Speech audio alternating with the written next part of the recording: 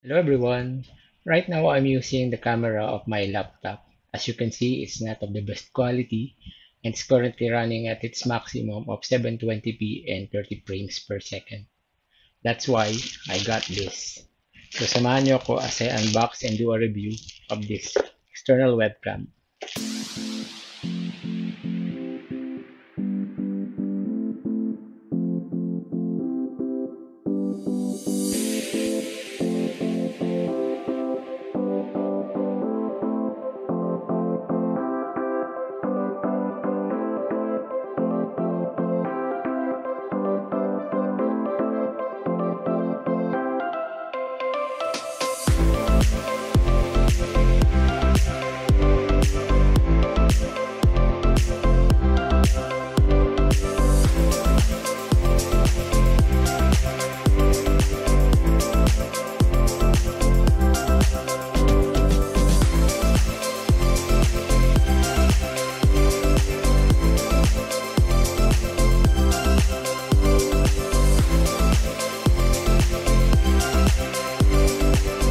As for the product itself, medyo may konting weight siya, especially dito sa kanyang clip.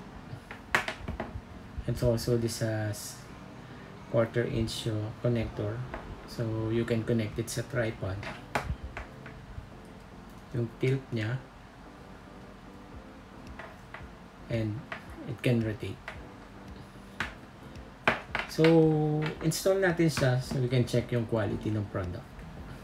So right now we will connect yung camera sa laptop, and as you can see sa packaging, wala siyang kasamang driver.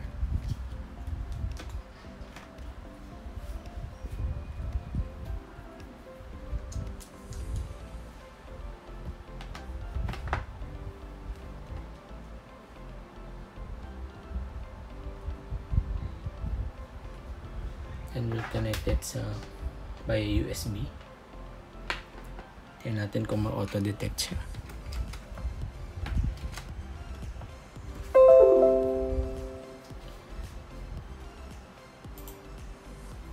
So, I'm using Windows 10, 64-bit.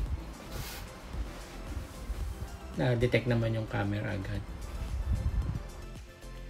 So, ito yung setup natin ngayon with the new webcam. Just for this video.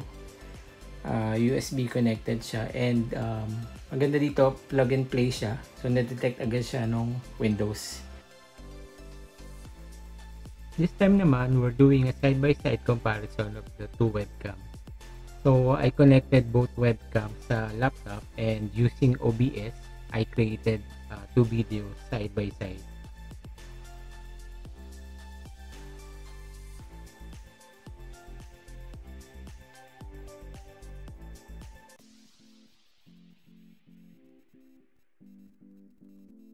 So, the video on your right is the one that's from the laptop, yung HP. And yung video naman on your left is yung BRI S90 AF. So, since wide camera yung HP natin, mas wide yung view niya compared din sa BRI. But in terms of color, mas normal yung color nung nasa BRI. And for same lighting siya, room light lang.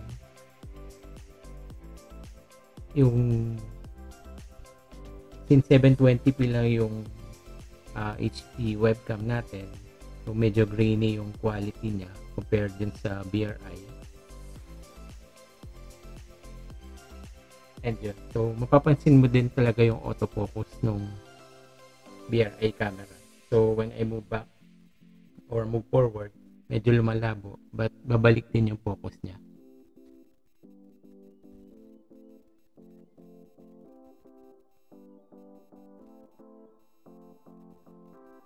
So yun.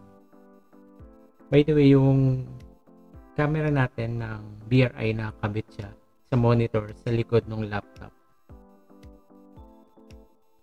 Yan ang laptop in the market today only provides you with basic webcam. Some high-end laptops could provide you up to full HD quality video, but there's nothing much you can do with it except for basic video calls or Zoom meetings. But if you're into online presentation, online teachings, or broadcasting something through FB or YouTube, I do recommend you invest in a second webcam. Not only does this give you better quality, it also gives you flexibility to use multiple webcams, one facing you and the other one facing your product. Getting a second webcam need not to be expensive. Just like this one, this can provide you full HD quality video with autofocus at a very reasonable price. So that wraps up our video for today. If you enjoyed this video, please click like. If you want to see more videos like this, please subscribe to our channel.